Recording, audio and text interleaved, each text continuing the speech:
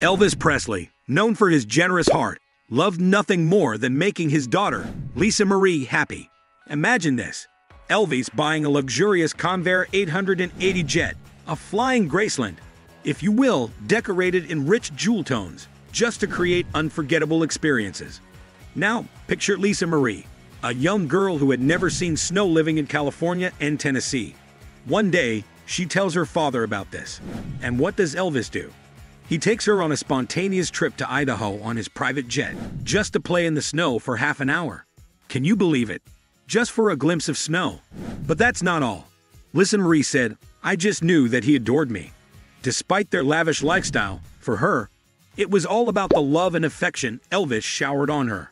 After Elvis and Priscilla's divorce, Lisa Marie cherished the holidays and vacations spent with Elvis at Graceland. He spoiled her with gifts like a slot machine for her 5th birthday, a mink coat, and a diamond ring at 8. Yet Lisa Marie felt the contrast between her strict mother and easygoing father, struggling to adjust to life away from Graceland's grandeur. Lisa Marie's story with her father is one of deep affection and unique experiences. This trip to Idaho was just one of the many ways Elvis showed his love. But here's my question to you. If you could experience one unforgettable moment with a loved one, what would it be? So what are your thoughts on this?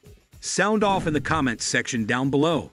And don't forget to like the video and subscribe to the channel for celebrity news and updates every day.